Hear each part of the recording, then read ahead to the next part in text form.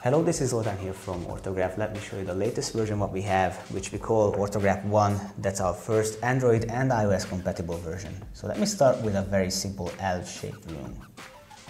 Now, based on my sketch, everything is going to be straight walls and 90-degree angles. If I don't like this outlay, I can just simply tap on the corner points and modify them anywhere I want. If I want to delete these corner points because I don't need them, I can do that, and also I can add additional points anywhere I want. So basically, you tap on what you need to access. If you tap on this corner point, you have access to that one.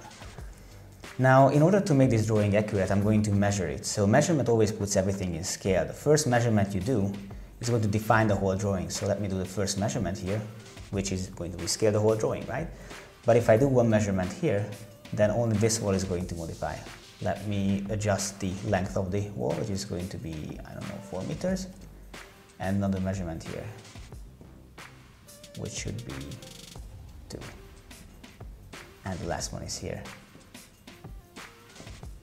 2 again. So I don't need to measure all these walls, but I can if I want. And also if I want to make a diagonal measurement, then I can do it simple as that. 6 meters, there you go. So based on that, you have a pretty much accurate drawing. If you want to adjust the wall thickness, you can do it the same way as with the other measurements. Just highlight the wall what you want to measure, just like that, and tap on the thickness value and crank it up to, let's say, 0.3. Here we go. Now, once you have the walls, next thing what you are going to do is adding the doors and windows. Very simple, you just tap on the door element, tap on the floor plan where you want the door to appear, position it by hand, define the opening direction, and now you can measure it. So measuring it would ensure that you have it in the right position. Let me say it's 2 meters from the corner, and the width itself is 1.2 meters. Here we go. If I want to position a window, it's the same story. Basically, you just tap on the floor plan where you want them to appear. Now, every element here has a circular menu, which would allow you to modify the opening direction, resize the opening, delete or copy the element. Or you can access its properties, which would allow you to not only designate how it looks like, but also you can add additional features and properties to this element, including images, length values, or other kind of things. But this applies for all the segments. So if I want to access the elements of this wall, then I can modify them, and this would export into our Beam compatible export formats. Now, once I have this room here, I can simply add another one by tapping on this pencil and drawing the next room close to the first one. But I'm not going to measure this by hand because that would take too much time. So I can bring in a laser distance meter like this one to aid the speed of my work. So it's very simple. You just go to the menu and find the compatible device. Hit connect.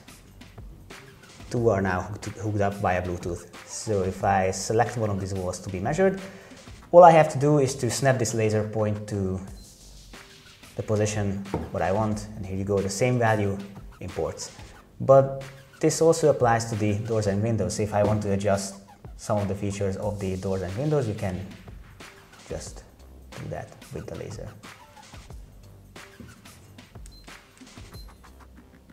Here we go, same value comes in. Now, if you want to have preliminary data on these rooms, then you can just go out to the menu, bring up the rooms, and hit this property or report icon up here, which would get you some information about the locational differences and areas, perimeters, and volume.